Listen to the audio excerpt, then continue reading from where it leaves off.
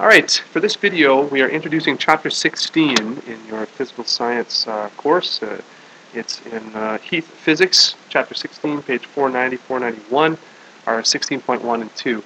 We're talking about lenses, and we watched a video in this course, and here's the video link right here.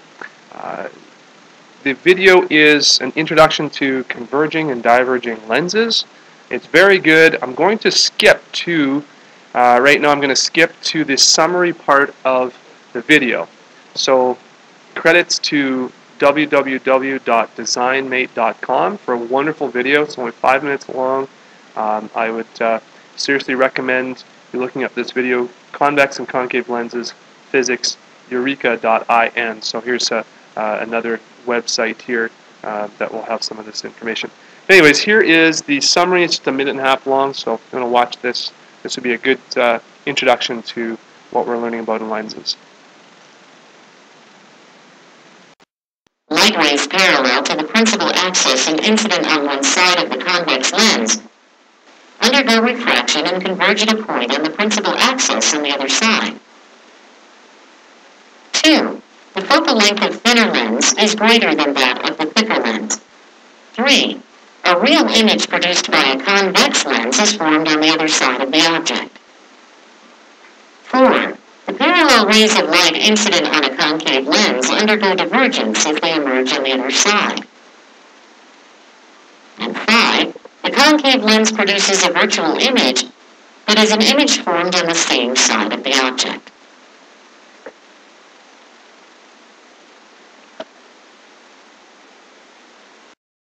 So there's a short summary at the end of the video that we watched. Very good. But it talked about the difference between converging and diverging lenses. And if we move to our second page here, there's some notes that should be taken here. Now I've drawn on the side here the shapes of lenses that you saw in the video. This right here in red, okay, is the convex shape of a lens. Now this causes light rays to converge. So it's a little bit different than the mirror chapter. But as light rays come in, and you'll see them here traced out in green, light rays come in, they undergo refraction, and the shape of the lens causes those refracted rays to come to a point on the other side of the lens here. And of course this is the focal point, and just like in the mirrors. Okay, so there's a convex shaped lens. It's a converging mirror. Over here on the other side, okay, outlined here, is the general shape of a concave lens. Alright, so you see how it's concave here. Convex means it's kind of jutting out.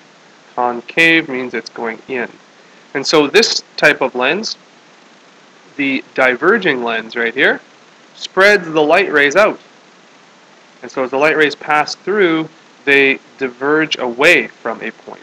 And in the video, it was mentioned that the converging point would be on the front side of the lens. So two basic types of lenses, the converging lens and the diverging lens. So that's the first major thing that we need to understand here in this chapter. There's a few terms in section 16.3 that we should know about, and they are listed here. I have left some of these blank for you to go through the chapter and define them on your own, but also because there's a lot of overlap between the last chapter we talked about mirrors. So a few terms: optical center, that is the geometric center of the lens. So if this is a picture of the lens up here, the optical center would be this center right here, the optical center. Alright, it's the point also that the principal axis, and there's a principal axis for lenses, just like there is for mirrors, it's the point that the principal axis would pass through the lens. The principal focus would be, for a converging lens, would be right here, principal focus, where all the light rays meet. The focal length is the distance from the optical center to the focus. The focal length, again, very similar to the mirror chapter. Now there is a secondary principal focus, and that is denoted with F prime here. It's a little kind of a tick mark there, F prime. It's the point that exists in front of the lens, and we're talking mainly about concave mirrors here. So let me just get you a diagram for that.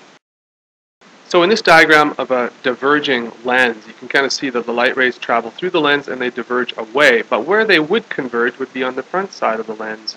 And here's F, the focal point there for a diverging lens.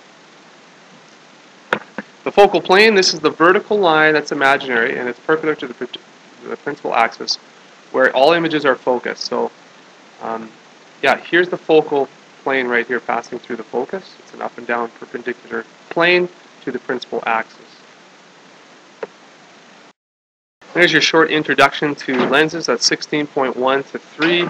Some diagrams. I would encourage you to read over that, and we'll talk about rules for converging lenses. That's going to be in our next lesson right here.